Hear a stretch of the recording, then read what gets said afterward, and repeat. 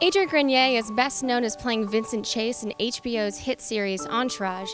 Well, now he's taking on two roles of both actor and director in the documentary Shot in the Dark that follows him on a personal journey to reconnect with his biological father.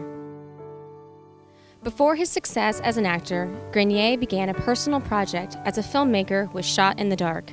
Raised in New York City by his mother, Grenier grew up without ever really knowing his biological father. Just before his 23rd birthday, Grenier resolved to reconnect with his father.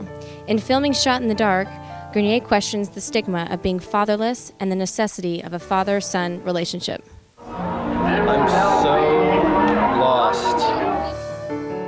So why was it so important for you to do this documentary? Well, you know, it's important for me to keep creative and keep engaged creatively.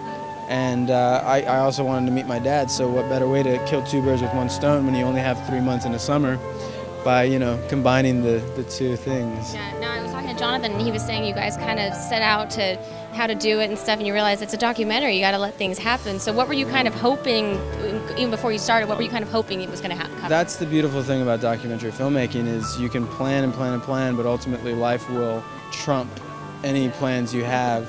And you know, I had general themes that I wanted to explore. I knew I wanted to go to Yankee Stadium.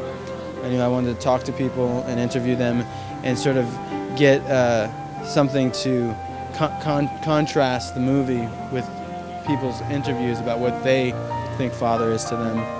And I also wanted to explore my mom and my dad's romance. I wanted to explore my dad through his relatives first, and then before I actually met him, just to get a sense of him before I actually met him. You know, things like that. Yeah, and has your relationship, obviously I'm sure it's changed, but it's like, how has it changed with you guys? Have you noticed that you relate to your parents differently now and appreciate where their faults and their gifts and stuff? Yeah, well, you know, now as an adult, like I learned to relate to them as an adult, you know, which is, I think, one thing that really, this movie really helped me come into adulthood. And you know, the rite of passage that I had where my dad was supposed to sort of send me off into the world as a man never happened, but it did later in life through this movie. I just talked to Adrian, and he said that you're pretty much one of the main reasons why you guys kept going. You really helped him out in it, so he said. Well, you know, he documented his search for his biological father, and I think initially when he had he had 100 hours of footage when he came back from the road trip, and he gave it to me. He didn't really know what to make of it because it was, you know, it was his own life photographed, and I think he wanted an objective eye. I related to the story. I think it's like a universal story, and I think that he gave me the freedom to, you know, take the time to work on it. We didn't work on it with any kind of specific deadline. It took us a couple of years, off and on, to really find the story. And then eventually he came in and he saw what the story that I was finding in it, and then he added, you know, he weighed in, and it was a really good collaboration.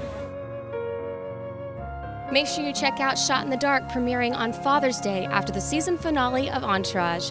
Thanks so much for joining us. I'm Margi Blash. We'll see you next time.